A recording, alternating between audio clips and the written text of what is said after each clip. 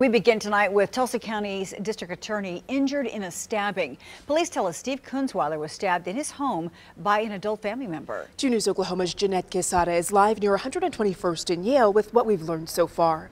Jeanette?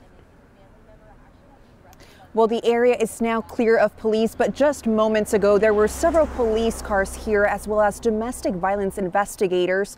And I can tell you that they are still trying to piece together what exactly happened. Police say that they received a call around 3 o'clock about a disturbance in a home near 121st and Yale.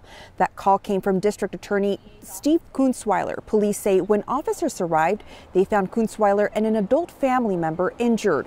They say both had cuts and were taken to the hospital. Kunzweiler's office also sent out a statement confirming he was allegedly stabbed by an adult family member and is expected to recover.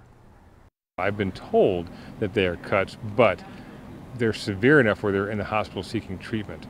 Now, we do believe they're non-life threatening, but things can change. You just never know.